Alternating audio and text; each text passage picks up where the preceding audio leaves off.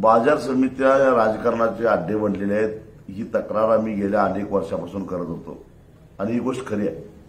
ज्या मोठ्या बाजार समित्या आहेत तिथं शेतकऱ्याला काही अधिकार नाहीत, शेतकऱ्याला विचारलं जात नाही आणि ते राजकारणाचे अड्डे बनलेले आहेत।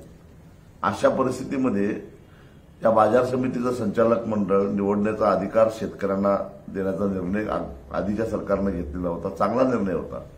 आम्ही त्या सरकारच्या विरोधात होतो तरी या निर्णयाचं स्वागतच केलेलं होतं आणि आजही तो निर्णय बदलण्याची काय आवश्यकता नव्हती असं माझं स्पष्ट मत आहे।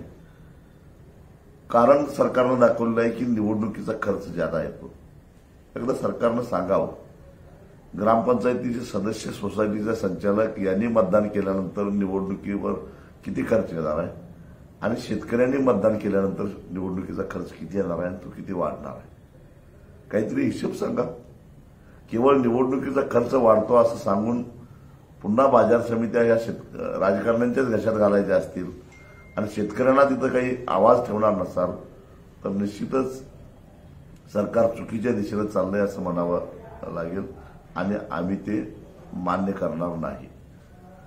मुळामध्ये बाजार समितीमध्ये जो भ्रष्टाचार होतो त्या भ्रष्टाचारामध्ये व्यापाऱ्यांच्याकडून होणारी लूट, शेतकऱ्यांची होणारी फसवणूक यावर सरकारनं काय कारवाई केली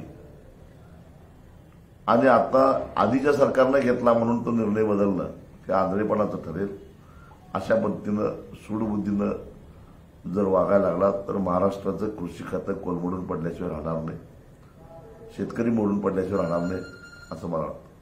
अशाच प्रकारच्या ताज्या घडामोडी पाहण्यासाठी PVN म्हणजेच पंढरी वार्ता न्यूज या चॅनलला सबस्क्राईब करा आणि शेजारच्या बेल आयकॉनवर क्लिक करा।